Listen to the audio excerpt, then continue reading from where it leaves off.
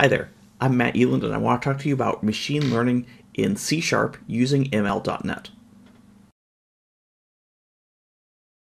ML.net is Microsoft's machine learning framework. It runs in C#, F#, VB.NET code, anything that really runs on .NET framework, or .NET Core. Really, any .NET code from the last 10 years can run ML.net. So ML.net lets you do most common machine learning tasks using your own machine and your own services, and there's really no cost associated with it. So I have a sample application here, and I will put the link to this repository in the description and a shortcut in our video here. But this is a sample application that's built to classify video games that have not yet been released. You give it information about that game, such as whether or not it contains violence, gore, nudity, etc., and it's going to classify a machine, or it's going to train a machine learning model that can then be used to predict the ESRB rating of a game that does not yet exist. So you can use this prior to submitting a game on the market and get a predicted score plus a predicted group plus a confidence rating. So this is a console application. I'm going to hit train a model, and I'll show you how this actually works in a little bit. I'm just showing you the sample here. So I'm going to train for 10 seconds, and it's going to try a bunch of different machine learning models. I don't necessarily care about the algorithms that it's using. AutoML is what we're using under the hood here, and it actually knows to try a number of different things. And the one that it ultimately found was this SGD calibration OVA. And so this has a fairly decent performance. It's about 80% performance for this. It does misclassify some things. We could look at this confusion matrix in a little bit more detail if we wanted to, but there's other videos out there on that. But this looks like it's going to be a fairly accurate prediction. So let's try to use this to predict a few sample video games and see how it comes up with. So teen side scroller, it thinks that that's probably going to be a teen rating with about 77% confidence. Kind of sus. That's a game I actually made.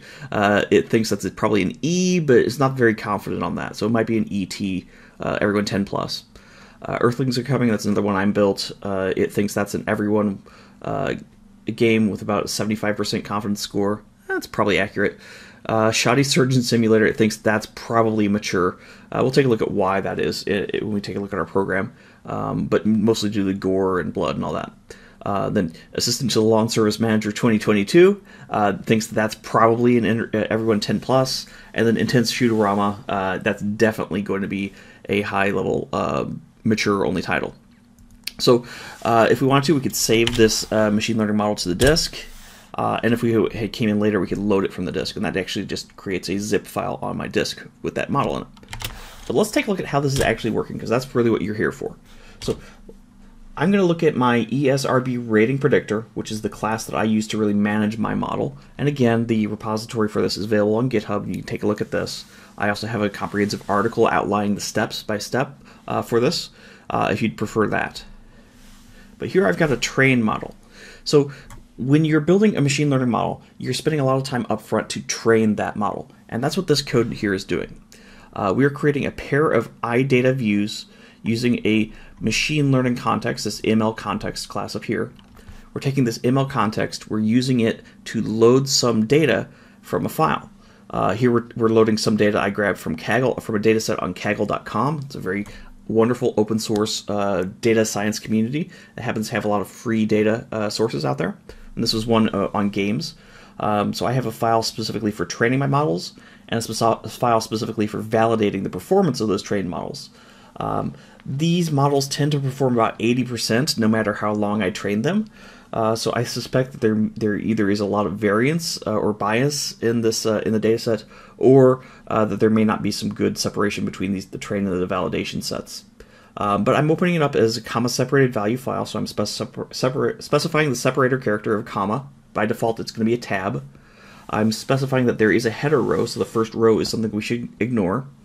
I'm also saying allow quoting. This is because the data here will have some quotes and commas in some of these first columns here. So here we go. This Sakuna rides the ruin. This has some quotes around it. There are some things. I think there's some Warhammer 40,000K that it will not be able to parse unless you set this allow quoting to true. So this is a pretty good setup for a comma separated value file, and we're using this for both of the training and the test data. In order to do this, we have to have a game rating class. That's just a plain old C# class with a few attributes here.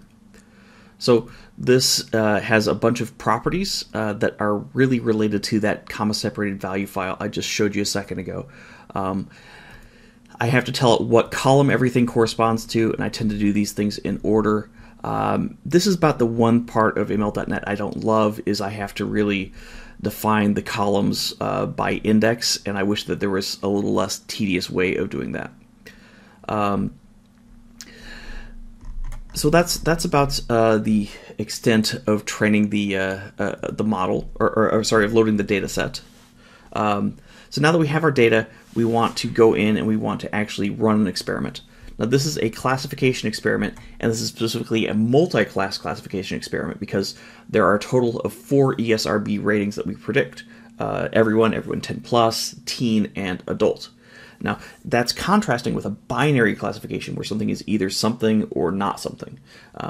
Now, ML.NET supports both as well as many other things, but I'm just showing you a multi-class classification experiment here just as a demonstration of ML.NET AutoML. So I'm saying, hey, I want to create an auto machine learning experiment. It's going to be a multi-class classification experiment. Here are the settings I want you to use. The most important one here is the max experiment time in seconds. Microsoft has some wonderful guidelines on how long you should test, train your data. This size of a data set, it recommends about 10 seconds, which is why I showed you that earlier. You can customize the optimization metric, choose where to cache the data, either on disk or in memory. You can also tell it that you want to exclude certain training algorithms from consideration. So very similar to what you can do in Azure Machine Learning Studio, but this is just the ML.NET version of that, using C# or F# or whatever you want to write it in that supports .NET. The next step here is, this is the really critical one. This is where we're actually going in and we are training the model. So we have our experiment and we are now executing it. We're telling it, hey, here's your training data, here's your validation data set. You don't have to provide it a validation data set, but it's much faster if you do, because it's not trying to split and k-fold on your data. So if you have a good data set, you can omit this validation data, or you can keep the validation data in place. This one tends to perform a lot poorer if you provide both the trained data set and the validation data. So that's an interesting little anomaly here. You tell it what name of column it should look for the value it's trying to predict. So here we're trying to predict the ESRB rating column. So that is this last column here. If you don't specify that, it's going to look for a column named label. So I could have specified here a column name attribute and told it the name of this column is the label, and then I wouldn't have had to specify the label column name here. But I find that this is fairly it's nice to explicitly name what we're trying to predict when we are executing our experiment here. You can also optionally provide it a progress handler. This is a class that's just going to report the progress to the user. So you can update a progress bar, you can log something to the console. This is a very simple one. It just takes in the current run detail, and it's going to just log out to the console what model was just trained, how long it took to try to train that model, and the accuracy it achieved. You have a lot of different metrics available inside of validation metrics. I'll let you explore those because they're going to be different based on the type of experiment you're running. But keep in mind that your validation metrics may be null if ML.NET AutoML says, hey, I want to just abort this training. We've reached our time. This is taking too long. I need to stop. This is a synchronous operation. I do not believe there is an async version of execute available. I may be wrong on that, but I didn't see one. But once we have that, we have the experiment result, and we can get out the information about the best performing version of that model. This is the actual iTransform that we can use to predict values in the future. We can also store the schema, which is useful if we're going to be saving this this model later. So the schema comes from the training and validation data. Finally, you do have the validation metrics you can get on performance. What I'm doing here is I'm just getting the name of the algorithm that ran that was the best, the automatically best performing algorithm, and I'm also generating a confusion table. That's that little table we saw of that had that strong diagonal line to it that showed what things were being predicted as what values. I'll return that as toString, and that's actually how we generate our model. And that model here is an iTransformer, and we can take that iTransformer and we can use that to predict things. That takes a long time to train, but we can actually save it to disk. We'll take a look at that in a second. But once we have it, it's very quick to predict the value of our label column, our ESRB rating column in this case.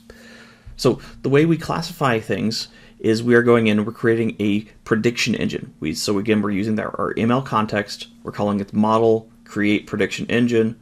We're giving it the type of input. That's our the same type that we loaded up here into our training and validation sets. And we're telling it what type of prediction it should come up with. This is another plain old C# class. This one's a lot simpler. You have here we have an ESRB rating and a score. You do need this column name predicted label. That seems to be what ML.NET needs. So I chose to keep, I could have named this column here predicted label, but I felt that it was clearer for my own code to use the ESRB rating here instead of the column name. But this float here, this float array score, this is from a multi-class classification result. So if you're doing something different like a binary classification, you might not use a score here, but this is telling me, hey, what's the probability that this is any one of those given classes? So E, ET, T, M in this case. And the largest possible one of those is going to be the ones the most confident on. So I'm actually giving us this convenience property here, this auto property to get the confidence, which is the largest possible score in that score array.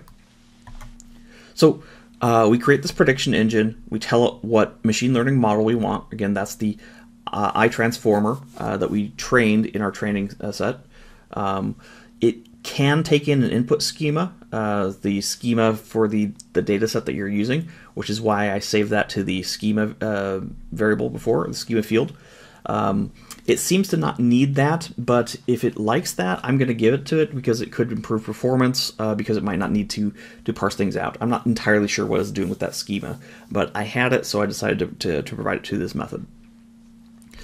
And once you have your engine, you can then loop over a collection or just send it a single one, call predict, and it's going to generate whatever class of prediction you gave it. In this case, we're giving it an ESRB prediction. So this is going to have the predicted label as well as the probability scores for each given label. I'm returning here a tuple. You don't need to do this. This just worked well for my application. I'll show you my sample code in a second. I have a couple methods here for loading and saving a model.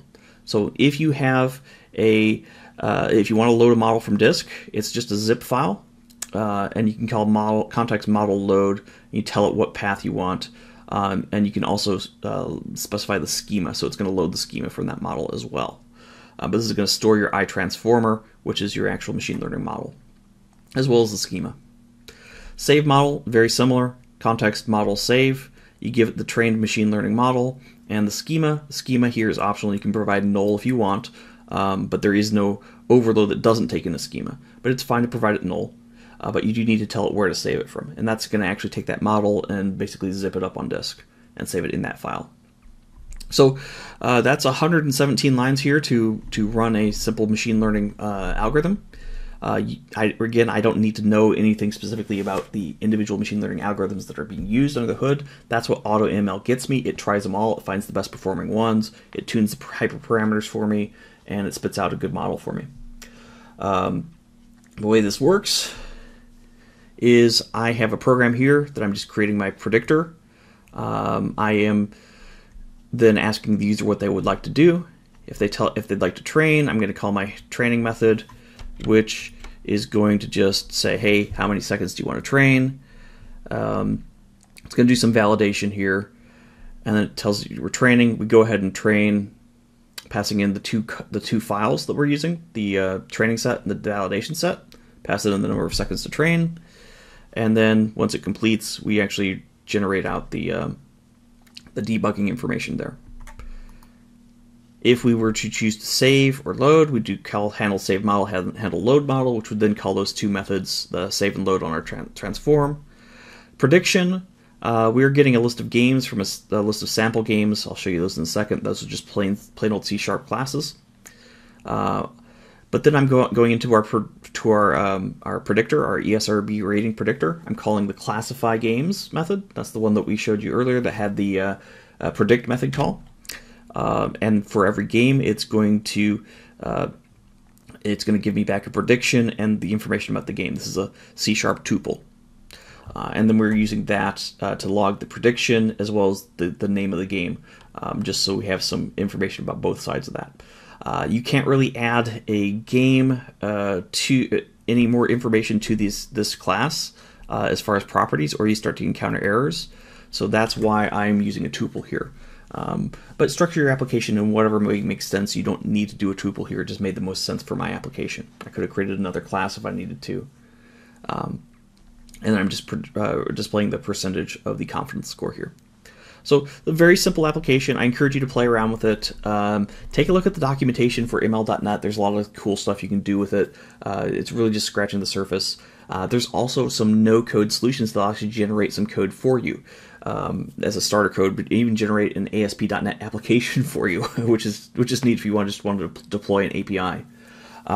If you are really adverse to code, instead of ML.NET, I would advise you to check out Azure Machine Learning Studio's automated ML features, which actually have a lot more bells and whistles than the ML.NET stuff here, and they're built for somebody who doesn't necessarily understand code. But this is great for incorporating into existing or new .NET applications, regardless of whatever language or platform you want to deploy them on. So let me know what you'd like me to cover next. Let me know what questions you have. Let me know what you've built with this, because I'm always really interested in machine learning solutions. Happy coding and have fun.